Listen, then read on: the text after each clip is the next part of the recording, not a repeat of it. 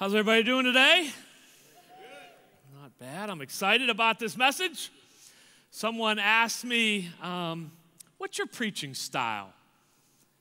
And I thought, for a couple minutes, I said, well, for the first 15 plus years of my ministry, 95% of my teaching, preaching, teaching, was aimed at middle school students, high school students, college students. Sometimes I would need to talk or speak 2 or 3 times a week. I would do an outreach in the middle of the week with kids, and then a Sunday school program, and then a leadership ministry. So I'd have to prepare sometimes multiple talks throughout the week. I was always looking for material, for stories, for illustrations, to keep this sort of mainly younger crowd engaged. I mentioned in a sermon a while back that I love stories. I actually studied, storytelling. I love good stories. I don't think I've even said this in a sermon before, but I actually went to an improv and comedy, sort of stand-up comedy workshop once, because I just thought it would, help me in this situation. I believe I was the only pastor in the group, One of the workshops or one of the assignments we had was tell a dirty joke. I wasn't real strong at that one. I came up short there. But I felt like, speaking often in front of 500 or so teenagers, I could use a little humor to keep them engaged. Because often they would tune out right at, how's everybody doing today? Boom, they were out, right? My teaching style. On any given week, I don't know if you're aware of this, I might listen to 10 or more podcasts of sermons from sort of national preachers, some of the larger churches across the country. Also listen to some really little, lesser-known men and women. And I'll listen to them each week, multiple times. Some of you might know Dr. Jim Platt on our team here. Dr. Jim, he's a professor at Duquesne University, also at Pittsburgh Seminary. And after a lot of prayer, and I sort of land on a text that I'm going to use, I tell Jim that text, and he goes and finds me 5 or 6 of the best commentaries on that particular text, runs copies of them, puts them on my desk.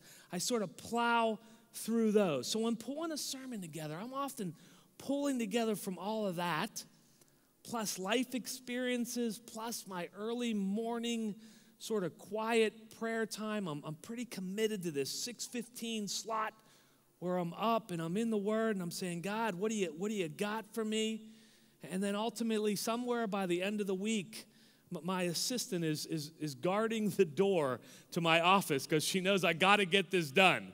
And it's not necessarily to keep people out. It's typically to keep me from escaping and wandering off. So I don't know if I have a teaching style, but I'd like to think a couple things. I like to think I don't pull any punches. I like to think I can hit, you pretty hard with a topic, particularly if I'm passionate about it, but leave you encouraged, maybe laughing a little bit. Sometimes I think that comes from the preachers that I love to listen to and emulate. And I think some of that might just come from sort of my, steel background, a mill town, sort of growing up in in that kind of environment. So with all that said, and the reason why I say that is when I do a sermon that's filled with, some humor maybe or a topic that you want to hear about, typically I get some encouraging feedback. It's like, hey, Scott, man, thank you for that. I needed to hear that. Or, that was funny. It was really great listening to you. Today's topic, for many of us, is not one of those topics. You will most likely not be excited about today's topic of the message. Today I want to talk to you about money. And at this time, I've instructed the ushers to bolt and lock the doors. Couple things. One, intentionally, at all of our campuses, at all services, we took our offering before the message. Because I don't want you to feel guilted into giving something out of the ordinary today so that you can feel good leaving today, but then completely dismiss everything I have to say.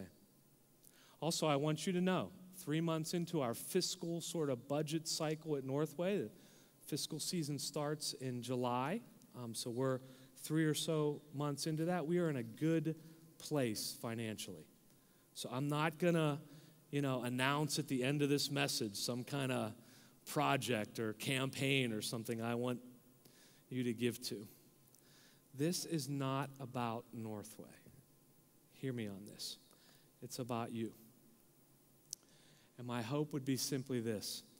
I want all of us to just evaluate our thoughts on giving. And I want to be clear what I mean by giving. I mean giving money. This is not a message on time, talent, and treasure. This is a message on treasure, right? I want to make sure that, I think too often, sometimes, and I think I do this sometimes, I'll group those all three together. And you can leave and say, well, I'm just Jim Dandy at giving my time and my talent. It's that treasure thing that's a little bugger for me. I don't even know anybody that talks like that, but that's... So are you excited about this? Huh? Anybody bring a friend for the first time today? You're like, Stephen, seriously? I've been trying to get this guy to come forever, and you said Jim Dandy, and you're going to talk about tithing, right? So before we dig into this, let me clear on a couple things. One, if you're unemployed, this doesn't apply to you. So please know that in that situation that you're in, let the church help you. I don't even know if you're aware of this. We have a Samaritan's Fund here that helps church members that are out of work or in crisis with utility bills. We have a food bank here. In fact, if you have some extra income right now, those would be great places to just designate some money to. We set that aside for folks in those situations. Secondly, this before I dig in, I need you to hear this from me. Personally, this took me a long time to get, to embrace giving, to understand tithing. But please hear me on this. I consider that one of my biggest spiritual regrets. I sure wish I would have gotten this sooner. So I'm going to be hard in some spots, and not because Northway needs you to get this, but because I really believe your heart needs to get this. So I want to start with an illustration. If you're a believer, then somewhere in your point you made a decision to follow Jesus, and therefore your eternal destination is secured. You know where you're going when you die. So if this rope here were to represent your life, okay? So there it is. That's your life from here all the way out. This blue part of the rope right here, if you can see that, represents your time here on earth. The rest of it, all the way out, represents eternity. It's this undescribable time where with God, with believers from the past and those yet to come, in this unbelievable place of joy, of peace. But this represents our life here on earth. Take a look at that, right? Oh, look, there you are. You're born right there. Look how cute you are, huh? There you are on your first day of school with your little backpack. Isn't that nice? Now you've grown up a little bit, and there's your first kiss, and that was awkward, right, huh? And here you go. Oh, you're off to college. You meet a gal. You get married. You have some kids. You get that big promotion at work right there. Oh, corner office, new car, right? Way to go, right there.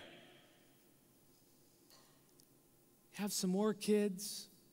Life's going on well, and you get to about here, 25th wedding anniversary, right there, right there. And way to go. I mean, you picked up the diamond bracelet for her. You told her that you'd do it all over again.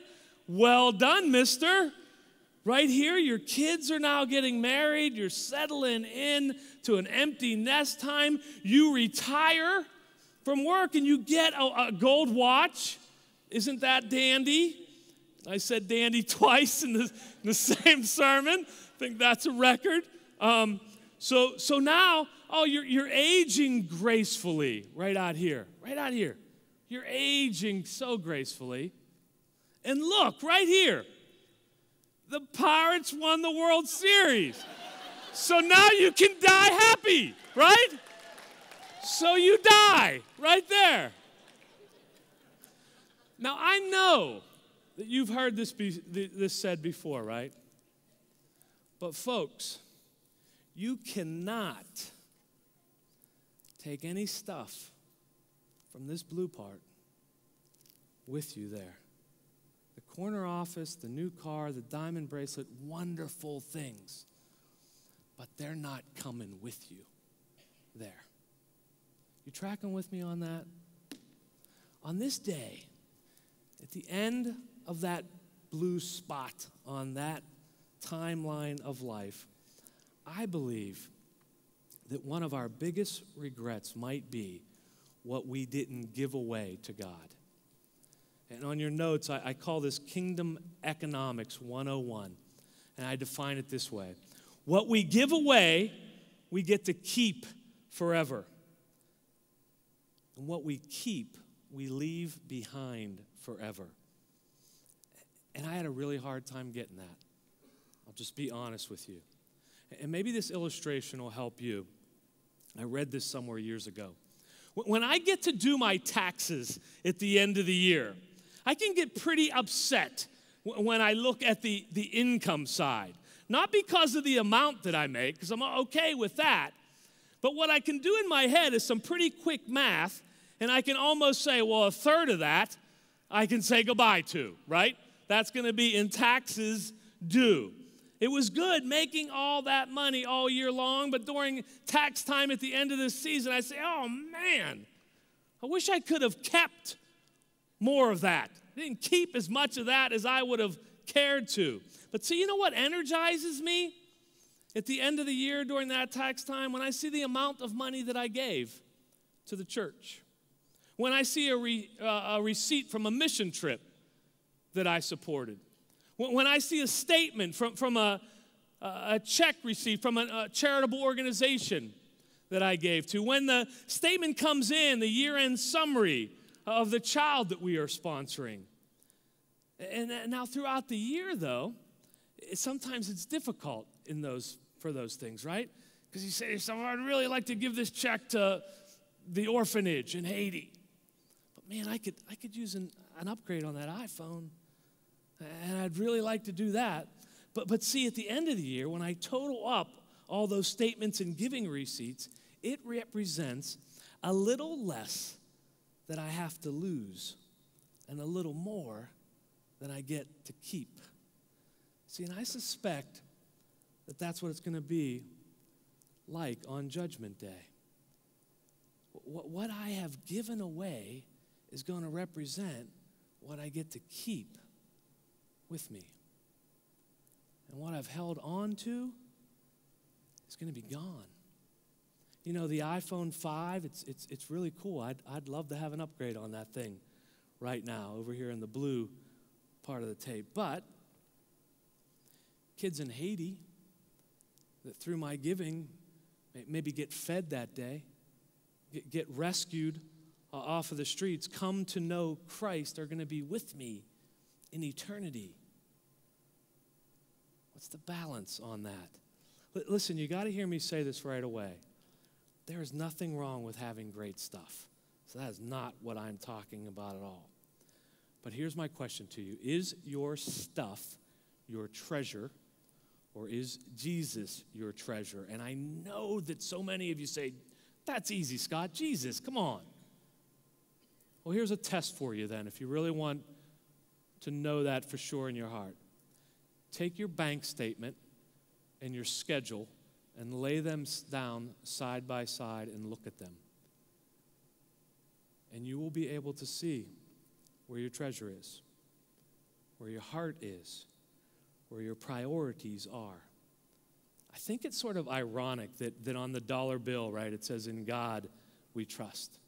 Yet I believe that when it comes to money, it's one of the most difficult things we struggle with, really trusting God. And that's why in this series, My Own Worst Enemy, frankly, if we didn't talk about money, it would be incomplete. I have to tell you, if we didn't talk about money in a series called My Own Worst Enemy, the series would be a farce. It really would. So in Matthew 6, Jesus is speaking to his disciples about their hearts and about what they should consider important to them and what they should not. He has just got done in this chapter talking about giving to those in need. He's just got done explaining to them the Lord's Prayer and how to do it. And now he goes into this issue of money. And in verse 19, he says, "Do not lay up for yourself treasures on earth where moth and rust destroy and where thieves break in and steal. But lay up for yourself treasures in heaven where neither moth nor rust destroys and where thieves do not break in and steal. For," and here's the line, "where your treasure is, there your heart will be also." I don't believe he's talking to the disciples here about, how to spend their shekels that day, that week, right? He's talking about eternity. He's talking about the kingdom economics that I mentioned earlier. What we give away, we get to keep forever. And what we hold on to, we leave behind forever. Somehow, what we give away is waiting in eternity for us as a blessing. And I'm not quite sure how that even works out or what it looks like. But that's what Jesus is talking about here. Because what we lay up, he says, and hold on to ourselves, it's going to fade, it's going to rust. Eventually, someone else is going to own it. If that's Kingdom Economics 101, then 201, and again, it took me a while to embrace this or maybe fully get it, is this: God does not need my money. It is already his. And Psalm 50, verse 10 says that. Psalm 50, verse 10. "For every beast of the forest is mine, the cattle on 1,000 hills. I know all the birds of the hills, and all that moves in the field is mine." Listen to what God says here. If I were hungry, I wouldn't tell you. For the world and its fullness are mine. We've got to get a hold of this. God owns it all, right? He owns it all. He is not sitting up in heaven somewhere fretting whether or not I'm going to write a check. He's not pacing around, biting his fingernails, sitting on the edge of his big old throne, saying, "Write a check. For goodness sake, Stevens, write the check. Now add a 0 to it. Don't put your pen down." He's not doing that. He's concerned with my heart. And he knows that my money, if it's not one of the biggest, I think it's the biggest thing that prevents me from really letting him have everything in my life. Everything but that, God. I just need to hold on to that. I want to talk a bit about tithing, because this is a talk about money, and I'm a pastor, right? So, I believe it's part of the oath when I was ordained. Stop swearing, look happy in public, get a sport coat, and talk about tithing, right? That was it. That was on the list. And I'm not going to go into all the biblical sort of foundations for the 10% tithe to God. It's there. And you'll have to trust me on that. And I know some will say, "Well, Scott, that was way back in the Old Testament law, and Jesus came to abolish the law." Frankly, you got to know this. It was pre-law. It was back in Cain and Abel, it's in there. It's back in Abraham's time. It predates Moses and the law. And folks, God is the same now as he was then. Jesus came to fulfill the law, not erase it. Jesus came to move the 10% from an obligation issue to a heart issue. That is what he is saying to the disciples in Matthew 6. You know, I was in the East End last week at our campus down there for the worship service. And they had a sort of small choir, and they sang the old hymn, Joyful, Joyful, We Adore You. And a young gal named Lisa, who I've had the pleasure of watching sort of grow up at our Oakland campus over the past several years. She is truly like this amazing young lady. She led the song from the keyboards, and the choir was singing. And at one point, this guy stepped out of the choir, and he grabbed a microphone, and in one of the choruses, he took it to a rap. He rapped a chorus, put in his own words. And frankly, I got to tell you, the energy in the place, the spirit in the room, the place like exploded. Everybody was like, oh my goodness. And I got a chance to talk to him after the service because I didn't know him. And it turns out he performs and he teaches rap, and he goes by M.O.T., which stands for Minister of Truth. And he gave me a CD, and I began listening to it throughout this week. And there's a song on it, first song on the track, called I Don't Walk Alone. And he's rapping about growing closer to God, how he wants to really he wants to expand his growth and his walk with Lord. He talks about in this song about being connected to the King. And there's a line in the song where he says this, no more baby steps. This ain't Gerber. I just love that. When I heard that in the song, I just said, that's good stuff right there. Folks, on this issue of tithing, please hear me. It's a heart issue, not a percentage issue. If you are hung up on the 10%, that's baby steps, folks. That's baby food. We've been taught and we've been told that the first 10% belongs to God, right? Can I say something? No. That's Gerber. 100% belongs to God. He just tells us he's going to let us keep 90. That's a good deal. And until we come to grips with the internal perspective of that, we're going to continue, I think, to be childish at times in this area of our lives, of our spiritual life. Here is what I've discovered.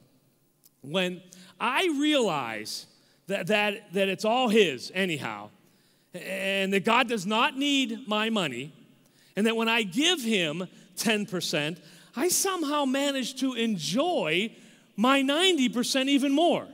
And my 90% somehow becomes like a whole lot more than it was. And I don't even know how to describe that to you folks, but I see some of you nodding your head, so I know that you're tracking with me, because I don't get it. But I know when I do it, it just happens. And it's an amazing feeling. And I'd love you to grab a hold of that. I saw this video probably like over a year ago, and I looked at it again when I was preparing this sermon. And it sort of portrays some of the reasons we do not tithe in a humorous way. But when I watched it this time, something stuck, something hit me. So take a look at this. Now, hey, loosen up, all right? Everybody loosen up. Take a look at this. See if maybe you see yourself in one of these characters.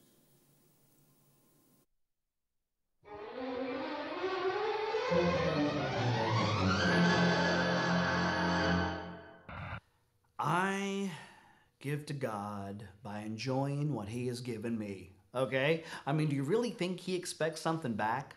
Now, I know there's a lot of people at church that would not understand this line of reasoning. That's why, just to make things simple and not to cause any controversy, I like to carry what I call the little empty envelope, all right? You see, when the plate gets passed, I bloop, put it in there like that. The deacon's counting the money.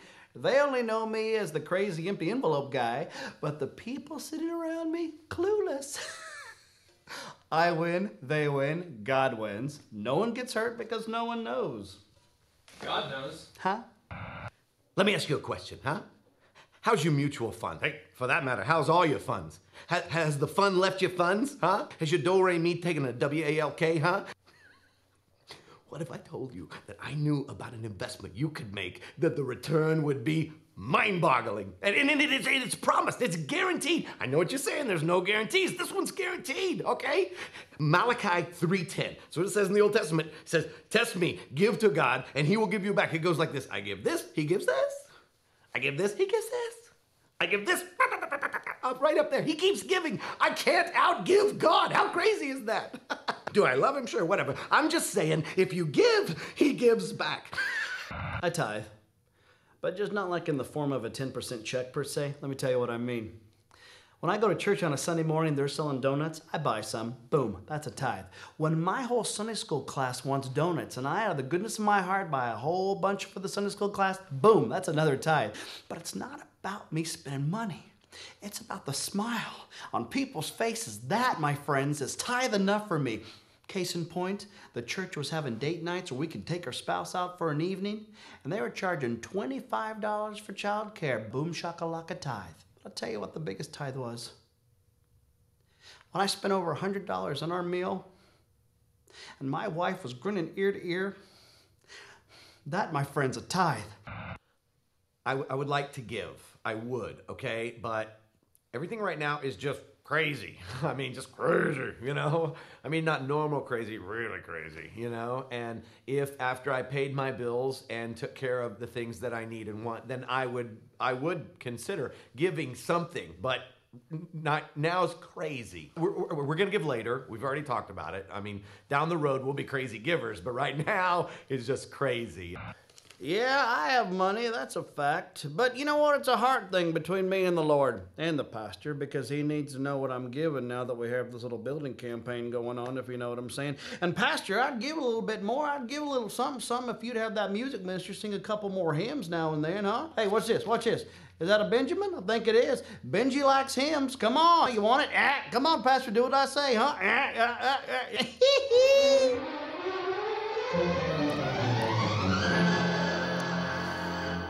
Benji likes hymns, right? Funny. But you know what I saw when I watched this? I saw me. I mean, early in my Christian walk, I was clearly that non-giver guy. I wasn't putting empty envelopes in the basket, but I was just passing the basket. I figured that was for someone else, someone older, someone with more money.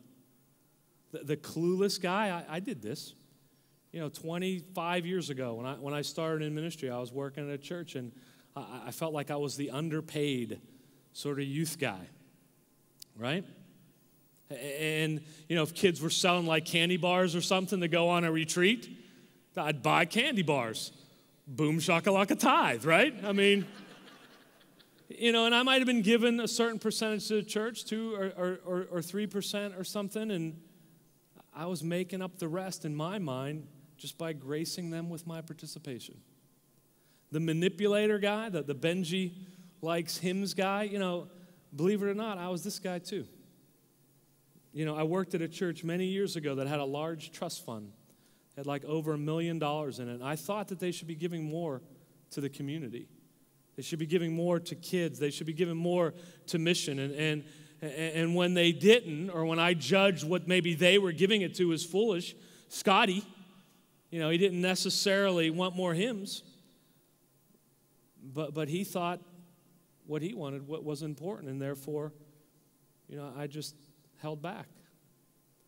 You know, if you look around Northway long enough and hard enough, you're going to find a reason probably to withhold giving. Heck, I'm the lead pastor, and I probably can, right? Is your issue, though, with Northway? Or if you're honest, is it with God? For me, I think God had to sort of grab a hold of me and beat a little bit of this know-it-all attitude out of me that I was carrying around and work on my heart. And I came to the grips that when you don't give, it doesn't hurt God. In this case, it wouldn't hurt Northway. It hurts you. It hurt me. It hurt my soul. And I'm telling you, I'm so glad that at some point many years ago, I got a hold of this. The excuse maker guy, right? We've all been there. You know, maybe it's kids are in college or something's going on, or maybe you spent something that you shouldn't have spent, or something you need to do, and you're like, I'll give, but everything's crazy right now, right? You heard them. Couple things, just practical for you if you're in this spot. One, at all of our campuses, several times a year at each campus, we do this financial peace class, the Financial Peace Institute. You got to take this. It's a 10-week study that really helps you manage your money. It gets you in systems and budgets, and it's biblically based. It is amazing. Sign in your notes right now. If you're one of that excuse maker, God, things are just crazy right now. Sign up. I want to know when the next one is, and take that.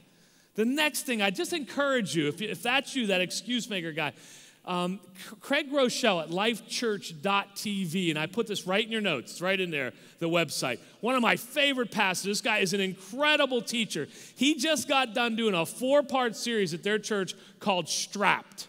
The sermons, video, and podcast are on their website. They're each about 30 minutes long. There's 4 of them. Go and just watch one. And then watch another one a couple days later or next week. Watch one a week over the next week. It will help you. This guy is an amazing teacher. It's in your notes. Just go and look at it. I would encourage you. It will make a difference. And I just want to address the investment giver guy, because that was sort of funny, but I felt like I couldn't go on without saying something here. There's a belief out there that God is like a vending machine to his children. You give him, and out pops a new car, a beautiful wife, clever children, right? Happiness and prosperity is the aim of life. We exist so that God can bless us. Give a lot, give hard, and couple that with faithful living, and God will provide beyond your riches, beyond your wildest dreams. Folks, giving is important. It's a must, but it does not assure you health and wealth. Giving with the sole reason of the expectation for a compounded return on earth is foolish, and it is not biblical. Do not look at giving as some kind of a barter system with God. It needs to be a heart exchange, not a stock exchange. If you give 10%, it does not mean that financially you're going to get 20 or 30 or 40 back on your investment. Material prosperity does not equal spiritual maturity. Give because it's his anyhow. And be amazed what happens with the other 90%. Give because you want to take that blessing, those treasures with you into heaven, not so you can get some kind of an advantage or breakdown here in this part of life. There's a popular phrase out there that's made its way into the Twitter world a while back. It's called YOLO. I don't know if anybody's ever seen this. It stands for you only live once. YOLO, Y-O-L-O. Often teens or young adults will do something risky or wild, maybe even a little bit mischievous, and they'll describe it in a sentence or two, put maybe a picture up of it, and then on their Twitter site they'll put hashtag YOLO, right? So here's a couple of the ones I saw when I just clicked on this. So, wanted to see if Mom's minivan could do 100 miles an hour. It can. Hashtag YOLO, you only live once. I just mooned band practice at my old high school. Hashtag YOLO. Decided to drive to Fort Lauderdale for ice cream. I live in Dayton, Ohio. Hashtag YOLO. You get it? So you get the premise or the concept of this. What if we were to take YOLO and apply it to this rope? What if, in this blue part, you were to take YOLO, you only live once, try to just give something amazing away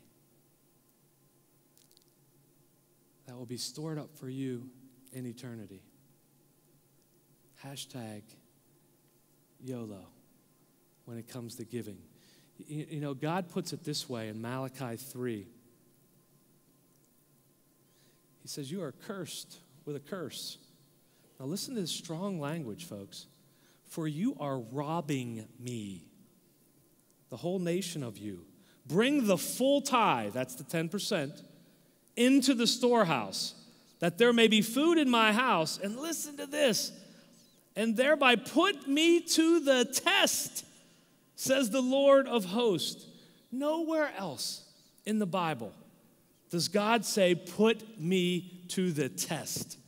And I think his language in this section is so strong because he understands that the stronghold that money has on this. I almost just sense God is pleading with us in no uncertain terms. Try me. Try me on this one. Man, I'm with you. Try me on this one. Can I just ask a question? Has this message maybe pushed you a little bit? You know, have you maybe even stirred up a little bit of anger or whatever that is in there? Maybe it was some shot on the video. Maybe it was something I said. Are you a little mad at me right now? Maybe you're saying, well, that's easy for you to say, Scott. I mean, you're a pastor. Tithing should be part of your job or something, right? Are you a little mad at the church? Oh, all churches do is ask for money. I sounded like Pittsburgh dad there, right? All churches do is ask for money.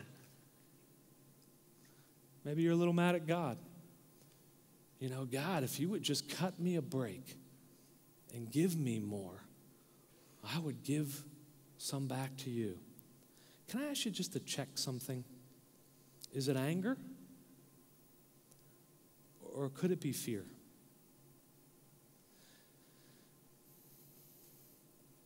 Maybe you're afraid that you're not going to have enough. Maybe it's fear that you're not going to have as much as the next guy or gal. Maybe it's fear that you're going to miss out on something. Maybe fear is really at the root of this area of my own worst enemy. And it's not me, and it's not the church, and it's not God. Just hear me on this. YOLO, my friend. You only live once. Test him. That's what that scripture says. I feel like he's almost daring us. Set aside your fears. Do what the Bible said. Test him with it. What do you think of this statement? I have to give. I love to give. I live to give. Let me land with this. You know, I think for me, I started with, I have to give. It was an act of obedience 20-some plus years ago. I knew that spiritually it was foundational. And no matter how hard it was for me, I had to give.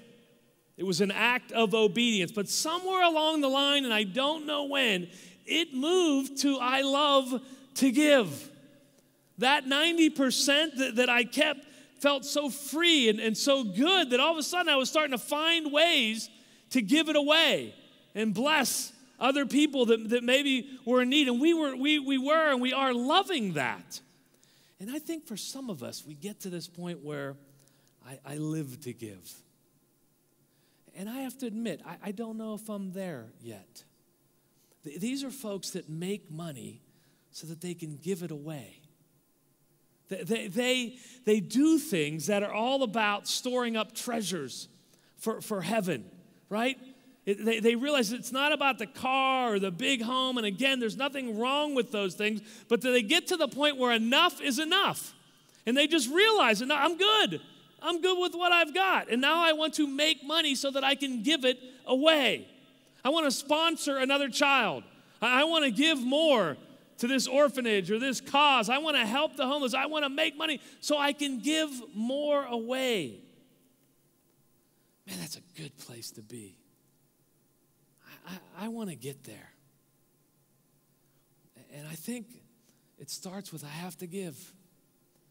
And then you're going to develop this love for giving. And you're going to get to the spot where you live to give. I'm going to ask the campus leaders at our other campuses to jump up now and close out their gathering.